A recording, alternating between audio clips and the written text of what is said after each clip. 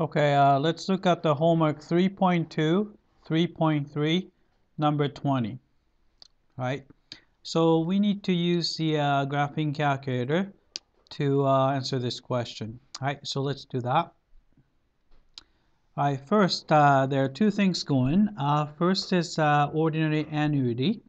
It consists of quarterly payment. Alright, so it's quarterly, means that we have M equals 4. Right? Then also it's a payment. The payment is $483.21. So it's a 483.21, right? Then so an interest rate is 3% compounded quarterly. So R is 3%, which is 0.03, right? Which gives you, we can find I. I is just R, which is 0.03 divided by M4, right? So this is going to be 0.0075. All right, so we have that.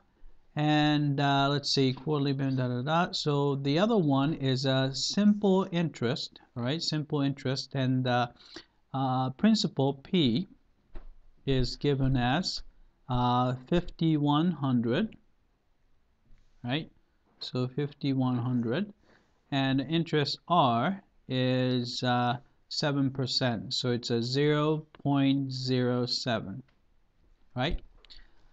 Right, so let's set up the future value. So future value is going to be, all right, so payment $483.21, right, times, right, 1 plus I, 0.0075, raise it to the n power. So n is same thing as, let's see, n is same as m times t.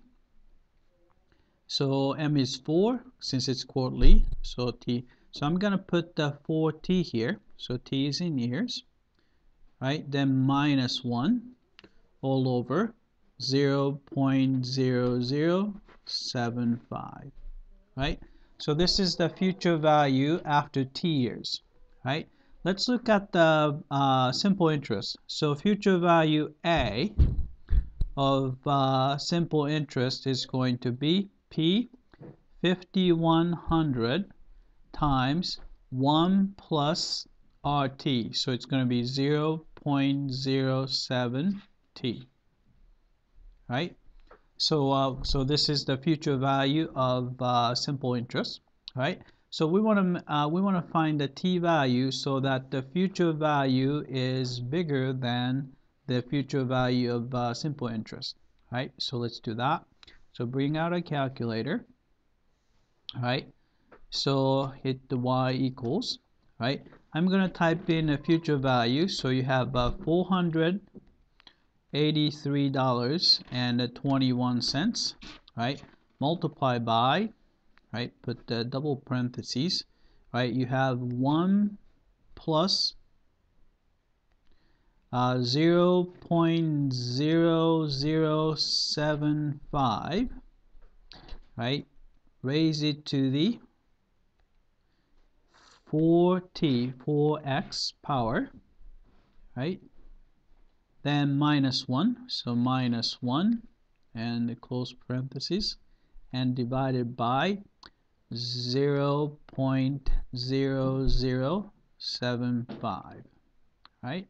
So hit enter, right? Second one is 5,100 and times 1 plus 0.07x, right? Then close parenthesis.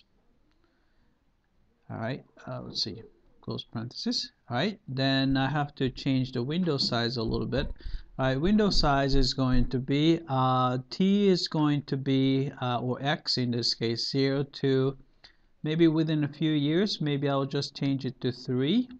Alright, and let's see, scales 1 right, x min and x max, so it's going to be let's see, within a few years, so it's going to be at least 5100, so I'm going to put 5100. Alright, then with the interest, maybe I'll put 6000. Alright, 6000. Alright, let's see if we can see the picture. So sketch the graph.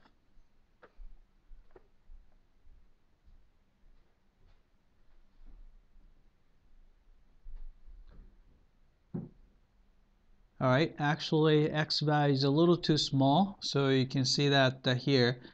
This is the simple interest going up, and this is the future value growing faster. So maybe I'll change the window size a little bit. So it's going to be, I'll put maybe 5 instead of 3 years. So and enter that and graph. Right, so this is the future value, and this is the simple interest. Actually, we cannot see because y min is too small, so I'm gonna change that. Right. Sometimes you need to adjust the window size so that we can see the point of intersection. So 6000 is too small, so I'm going to change it to 7000.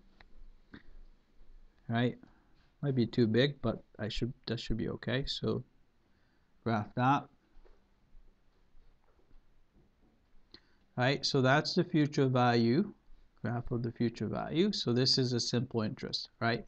Initially, simple interest is larger, but you can see that the future value is caught up right there, right? So as before, we just use the calc function and to find an intersection. So 5, right? You just have to push enter, enter, enter, right?